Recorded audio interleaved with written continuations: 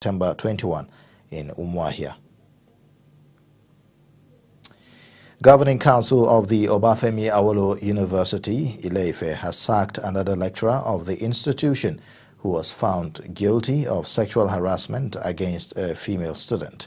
This is said in a statement issued on Tuesday by the Public Relations Officer of the university, Abiodun Olarewaju.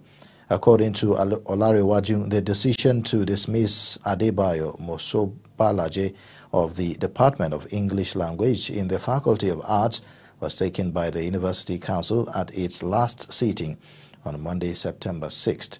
The dismissal comes years after the institution sacked a professor of management accounting, Richard Akindele, over sexual harassment. 2 weeks ago, the university management formally inaugurated an anti-sexual harassment policy.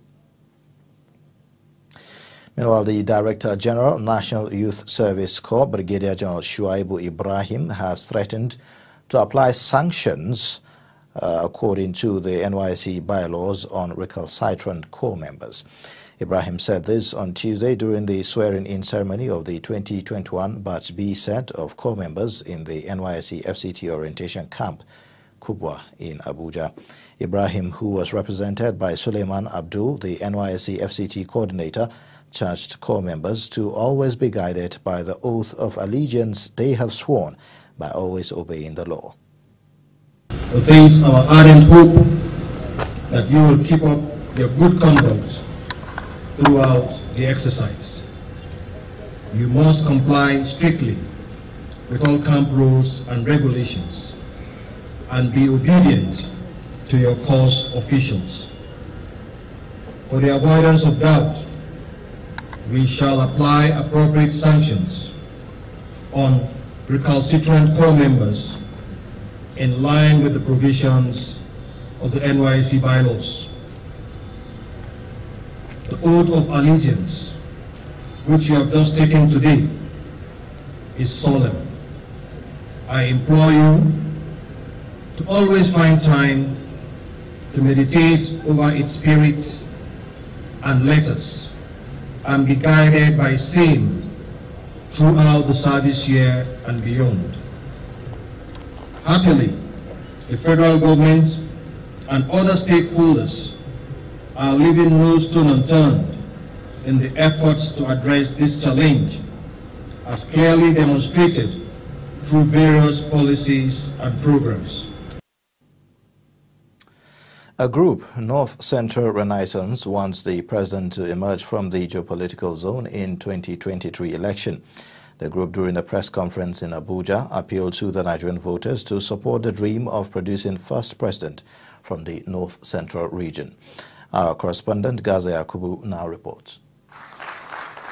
At a World Press Conference to mark the end of the Maiden Congress of the North Central Renaissance Movement, chairperson of the group, Dr. Ngarbu Ketso, noted that the North Central has been politically excluded from producing the highest office in the nation. Having been deprived the opportunity to render stewardship at the level of president and vice president now since the advent of democratic rule. This is the essence of our gathering. And of course, to chart the way forward in how we pursue this goal until it is gotten, and our deadline is 2023. The chairperson, who expressed confidence in producing a qualified candidate for the country, said observation has shown that the North Central has the required criteria to produce a president. Because we've seen the records of what people refer to as the best that came and ruled us from other parts of the country. They were just former ministers, former governors, former senators, former vice presidents, and former presidents. We still have them in the North Central. But I believe North Central will offer more. I've just described our real ability to manage diversity. It will be an asset in our quest for national unity, harmony, and peace. And so, when we achieve unity, harmony, and peace, prosperity follows naturally. We are not very developed. We need to do more. The conference was attended by delegates from the North Central, including the FCT, and advocated for support from Nigerians, considering that the zone had never produced a civilian president or vice president since democratic rule. Gaza Yakubu, Trust TV News, Abuja. You're watching Trust TV News Update. Coming up after the break. Plateau State Governor Simon Lalong has relaxed the curfew in Jos North local government area. Details and more coming shortly. Get latest updates on current topical issues and breaking news by downloading the Trust TV mobile app on your Android devices. Go online, click Google Play Store, search Trust TV, install the app, and get doses of unfiltered information on happenings all over the world in your pocket. Trust TV, documenting the Nigerian story. My name is Samuel Dada.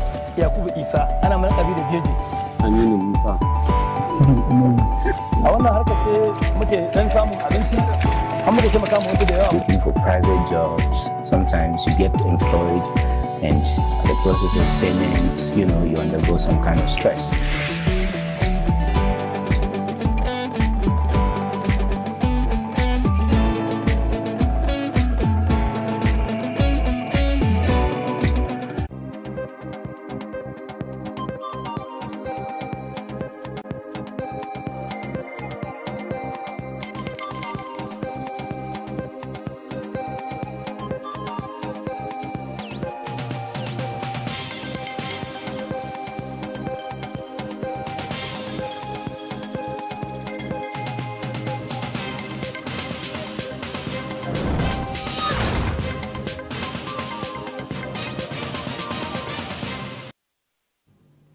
Thanks for staying with us. This is Trust TV News Update. Now let's have another look at some of our top stories.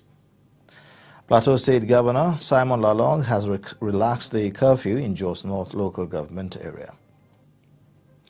Plus, Department of State Services DSS has preferred a 5-count terrorism charge against 2 detained associates of Yoruba Nation agitator Sunday Adeyemo, popularly known as Sunday Igboho.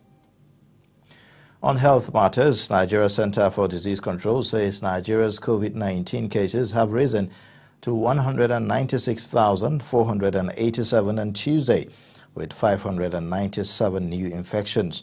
The NCDC stated this via its verified website on Wednesday morning. It said that the nation's total infections since the index case in 2020, attributing the surge of the third wave to the highly transmissible Delta variant and low vaccination rates across the country. The Public Health Agency also announced that 17 additional COVID-19 related deaths reported on Tuesday increased the country's fatality figure to 2,573. And CDC reported that the new infections were reported from 13 states and the FCT. Minister of Labour and Employment Chris Ngige has said that contrary to what he described as propaganda by the striking members of the National Association of Resident Doctors, no doctor or health worker in Nigeria is owed their monthly salary. The minister said this on Tuesday at the opening of the meeting of the Presidential Committee on Salaries with the leadership of the Joint Health Sector Union, JOHESU, in Abuja. The minister said the propaganda machine of the association is changing the reality of the federal government's efforts to reposition the health sector. Ngige referred to the presidential waiver for employment into the critical health and defense ministries in view of the general embargo on employment and assured that doctors illegally recruited will have their services regularized in due course. Now, as part of efforts in the fight on drug abuse, Chief Executive of the National Drug Law Enforcement Agency, Buba Marwa, says premarital drug tests for intending couples will be conducted. Trust TV's Mardia Umar speaks to some people on the desirability of the test or otherwise. It's quite unfortunate that many youths in the country are involved in the use of illicit drugs. Many marital problems like domestic violence and the crashing of marriages are largely attributed to the use of drugs, prompting the National Drugs Law Enforcement Agency to suggest a compulsory premarital test. Will this law go a long way to prevent or to stop the high rate of drug abuse among youths in Nigeria. I see it as a very welcoming idea because it has to do with the mindset and the psychological issue. Sometimes some people can act subconsciously because of the effect of that substance or that drugs that they have taken. Then I think it's also good because there's this popular saying that says something that you know will not kill you. So by the time that the intended couple gets to understand that, oh, this is a challenge my husband or my intended husband or the wife have, then they can be able to work together and see a therapy for counseling. I feel it's a good thing. It's not entirely bad. It's another way to ensure that people's lives are safe and people are not just making any rash decisions. But also, is it something that can be sustained? Because there's a possibility that if you're not using drugs before marriage, you could start using drugs after marriage. So the reason behind the compulsory testing might not be entirely justified. I feel it's a nice idea because most people who get married to drug addicts have no idea initially. They have no idea that probably their spouse or partner is addicted to drug. But I think a compulsory drug test would be a nice idea, just like we have HIV test and pregnancy test. A drug test will at least can reveal the shocker before it's too late. In a telephone interview with the spokesperson of NDLEA, Femi Babafemi speaks about the importance of the test.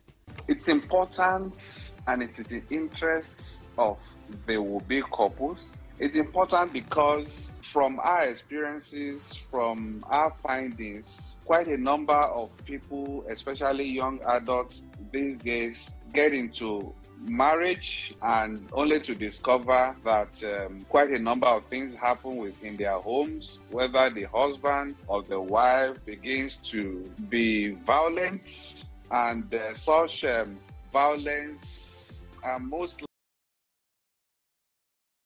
And what we're saying is this: we don't want a situation where people will get married only to kill themselves in their homes, or to discover after the marriage or after the wedding that the other partner is a drug addict.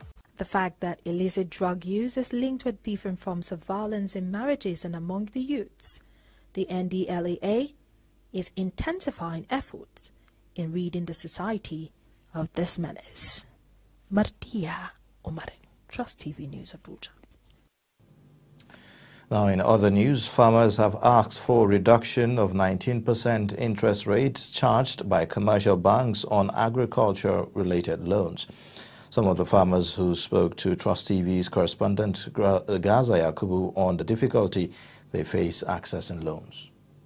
Many Nigerians are small-scale farmers who rely on subsistence agriculture as a means of survival. Most of them have no access to government loans. They says they mostly do not access this loan because of the 19% interest rate charged by commercial banks. They say they voted billions to assist farmers. They are saying farmers should assess these billions through commercial banks. The government is trying to give farmers money at 9%. You ask me to pay you 10% to be able to get that money. So my borrowing expenditure goes to 19%. The effort of the government in providing these loans according to the farmers is well intended, but the method of application is not convenient. If you are taking that bank loan, all that applies to getting a loan from the bank will apply to you. Yeah, but what are lots of people in farming, why will you get 90% to pay back? They advise the government to change its policy direction towards agriculture by providing an institution that can deal directly with farmers. Is that they better create a system where the government, the money from the CBN will go to that organization is to distribute to farmers, assess the farmers' requirement and distribute to them. They don't have to go through commercial banks. These farmers are of the opinion that if government resources are well channeled, the agricultural system would take its rightful position. Gaza Yakubu, Trust TV News, Abuja.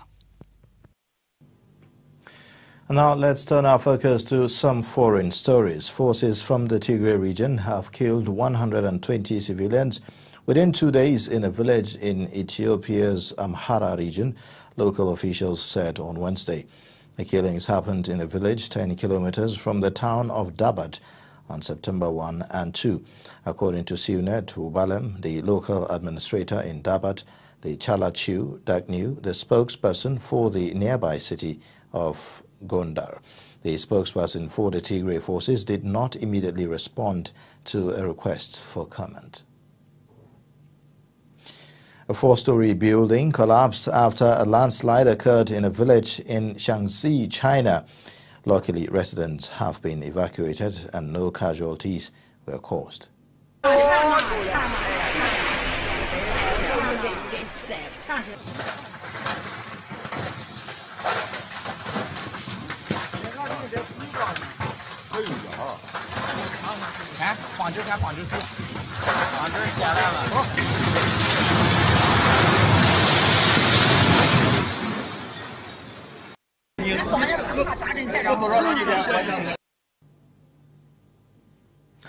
And now in sports news, Memphis Depay equaled Johan Cruyff's goal record for Netherlands as the star attacker scored his first hat-trick for his country on Tuesday. The Barcelona forward surpassed Wesley Sneijder and pulled level with the legendary figure with an impressive display for Louis van Gaal's team. Depay struck 3 times and set up another in the Oranians' 6-1 home win against Turkey. The Barcelona player now has 33 goals to his name for his country from 71 appearances. Finally, Uganda has been striving to speed up commercialization of agriculture to increase local household incomes with the help of Chinese technologies. Uganda and China have been operating the China-Uganda South-South Cooperation Project over the years through a tripartite agreement with the United Nations Food and Agriculture Organization.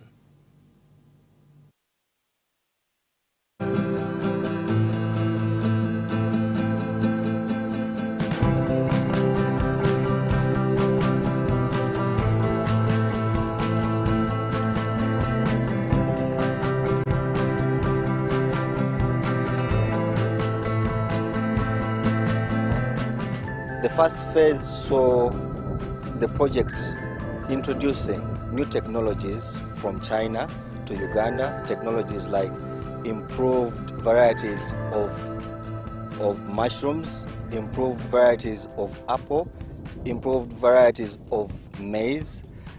In the second phase, we had an extension of these technologies into the communities.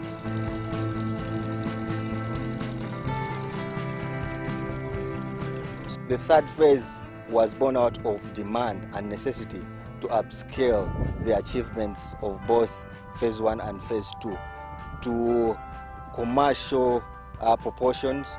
The farmers will benefit in terms of mastering the knowledge of production of rice, mastering the knowledge of production of millet, foxtail millet. This is technology from China. They will master agronomic practices. They will also benefit from the machinery capabilities of the industrial parks.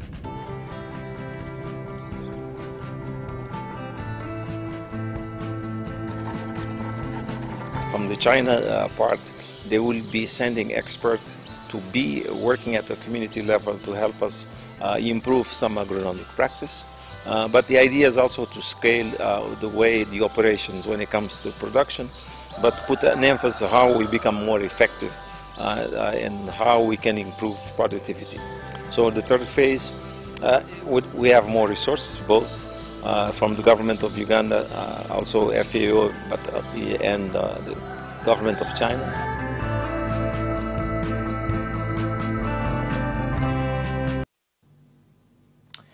This brings us to the end of Trust TV News Update, but you can click the subscribe button on our YouTube channel and also follow us on all our social media handles for latest news updates. Also stay tuned to the channel 164 on Star Times. I am Shuaibu Ibrahim. Thank you for watching.